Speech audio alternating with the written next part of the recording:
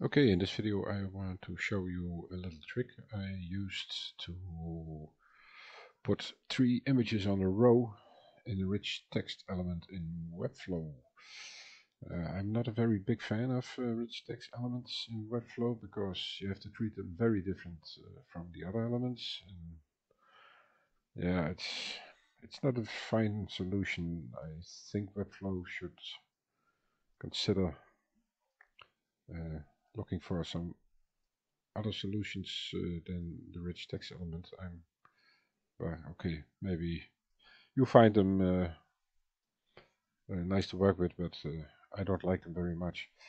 Uh, okay, and I ran into this problem because I want in this blog post I wanted to have 3 images beside each other, and it's a little bit tricky in rich text element because you can't style it responsively.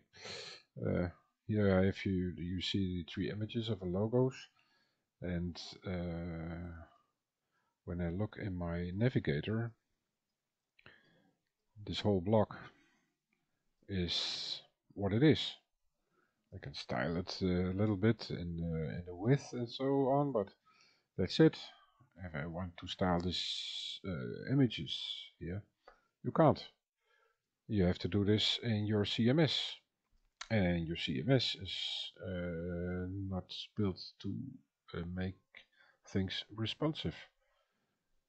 So it took me a little while to figure this out, and maybe you can use it also. So I open it in my CMS. Then you see here the rich text elements that I use here. What did I do? I have these 3 images and I floated them all to the left.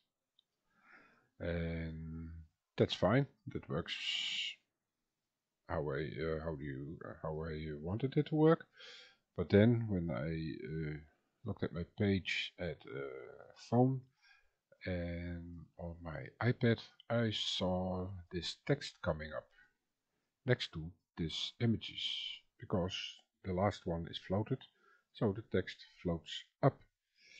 And there is a very easy and old solution to this problem is to make the first element that comes after the image to clear this. You can float elements and you can clear elements, so this element won't show up next to this because it's cleared, but you can't clear it in the rich text elements editor. That's why I don't like this rich text elements. So I have to go back to my style sheet where I do the do the styling for these rich text element that I gave class RTE. And here you can choose the H2, that's the element that I want to clear.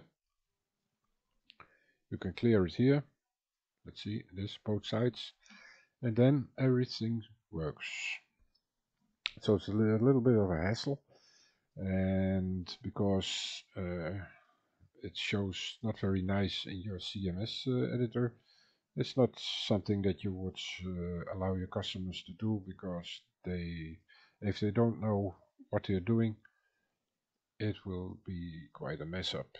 So that's why I don't like these rich text elements. And maybe sometimes in webflow it would be nice if you can make it responsive here too, but you can't. There is another solution that you make a whole lot of fields. Let's see in this blog post. So you have some fields here, but you can make this rich text element, then an image field, an image field, an image field. Multiple image fields won't work either because you can only nest one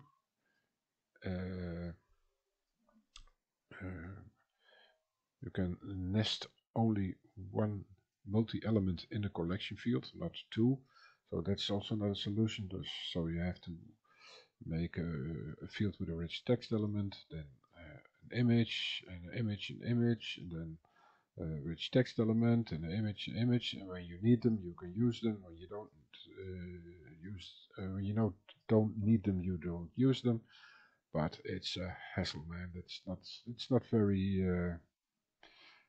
very nice to work with. So, but in this case, I found a solution for my problem to style this and gave it a clear. And then in the blog posts here and the logos, I gave this one's all float to the left, and then it works. And then you find out how many line breaks you have to use, because when you set this beneath here, then you get a real big gap on your page when you look at it. So that's also not a solution. So it's not a very nice solution, but it works. And when you do it for your blog posts and not for your, and you don't let customers do this, then it works. But okay, I hope that was useful and you can use it. Okay, bye.